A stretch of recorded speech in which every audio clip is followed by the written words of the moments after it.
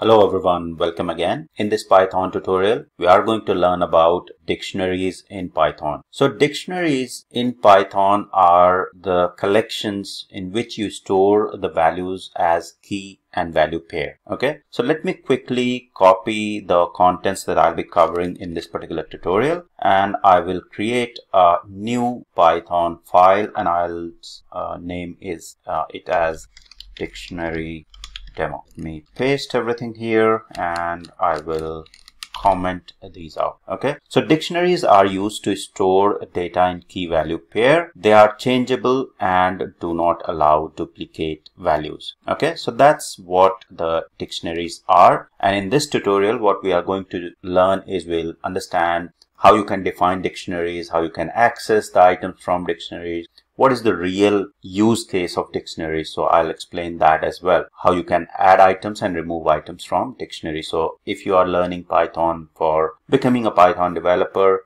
go through more details around the dictionaries. In terms of automation, I'll be covering the use case of dictionaries and how you will be using dictionaries in your actual automation framework. So now the first step is defining the dictionary. So defining the dictionary in Python is pretty simple. If I want to define a dictionary, say for example, demo dictionary, I'll name a variable, and then with the curly brace, if I leave this curly brace as empty, then that's the empty dictionary. Okay, so as we have also seen that sets also can be defined with the curly braces. So if you see the sets file here, so when we were learning sets, that also goes into the curly braces, but dictionary also goes into the curly braces, and if it is an empty curly brace, that's a empty dictionary. And how we can find that out? We can simply try to find the type of this particular variable. Okay, so let's see what exactly the type is. So there is a type method that we can use to find the data type of any.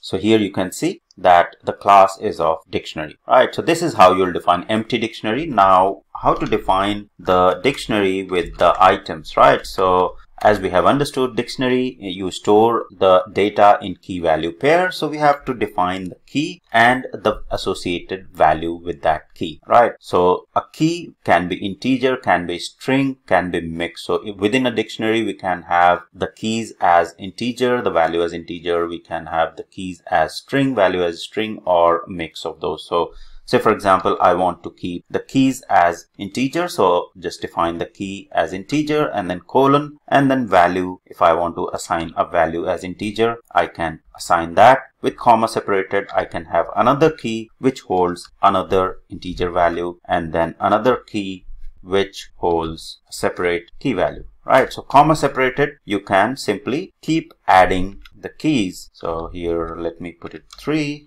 and I can put any keys there, right? So it doesn't necessarily need to be in sequence. So I can put any of the keys. So here 1 is the key and the associated value is the value after the colon, right? Now I can have the key as string and the value as string as well. So I can simply change this key. Say for example, I want to define a test environment, so I can say QA is the key, and here I can have some URL, the test URL. Okay, so I can say test URL here. Okay, then other, I can have UAT environment, and then here I can have UAT URL. Okay, so this is how I will use the strings key value pair to define the dictionary. And here I'll name it as 1, and here 1, and let me name it as 2, right?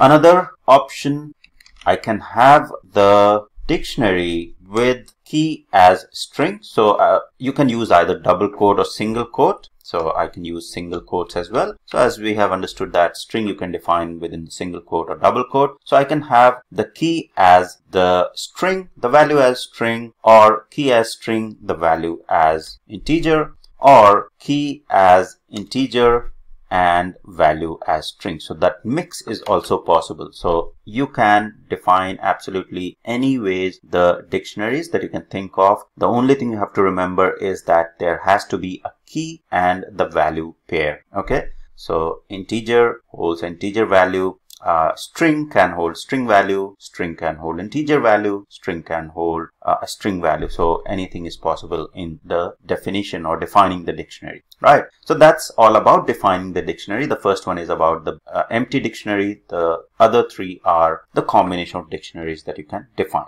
Now, how you will be able to access the items from the dictionary, right? So let me remove this. Now, say for example, I want to access the item from dictionary 1. So what I'll do is let me print out, and in order to access the item, simply say for example from demo dictionary 1, I want to access the item in the square brackets. You just provide the key for which you want to get the value. So say for example, I want to get the value of the value that is associated with the key number 1. So in this particular case, it should print 20 for me, right? So if I run this, you will see 20 got printed. Now, if I want to get the value that is associated with 6, I simply change this to 6, right? So if I run this now, you will see 67 got printed. So this is how you will access the values that are associated to the keys in the dictionary. Now, say for example, I want to access the values that are associated with dictionary 2. And dictionary 2 has this string, so you have to basically in the key you have to provide string, and the value will be printed accordingly. So say for example, I want to get the value associated with UAT key, then I'll simply provide the string UAT and run it, and you will see UAT URL got printed, right? So this is how you will access the items from the dictionary. Now, how you will add the items to the dictionary? Now, adding the items to the dictionary is very easy as well. Say for example, I want to add a new item, new key value pair in dictionary 2. So I can specify the key to demo dictionary 2. So I can simply say I want to add the prod URL as well, and then assign the value to it. So I can say prod URL, and now if I'll print the demo dictionary, let me print it, then it should add the new value. Here you can see prod URL has been added. Okay, so let me print prior to adding this key value pair, and then we'll see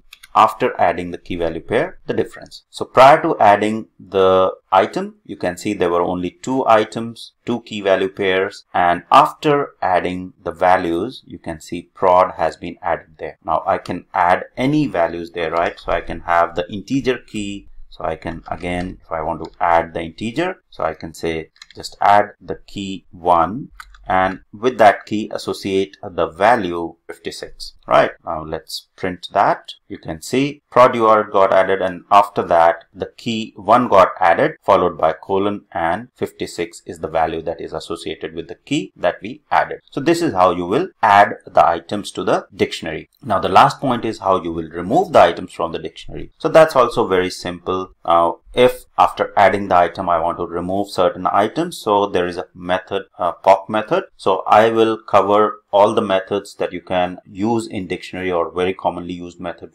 within dictionary, in the next tutorial. But just to cover briefly how you will remove the items, I'll use the pop method. So I can simply say demo dictionary 2, just say dot and pop, right? So in the pop, so we have 2 things there. So we have pop and pop item. So we'll use pop and just provide the key which you want to pop out from this particular dictionary. So after adding the items into the dictionary, there are these 2 items, right? And then we have added 2 more items. Say for example, I want to pop out the last item or remove the last item that I have added. So I can simply specify the key for that. Okay, so let me print before removing the item and then after removing the item. So this will print before removing the item, and then this statement will print after removing this particular item. So if I run this, you will see that this is the first print statement, which is demo dictionary 2. Then we have added 2 items there, so 2 key value pairs, so prod URL and the integer key and value, and then I have popped out or removed an item with the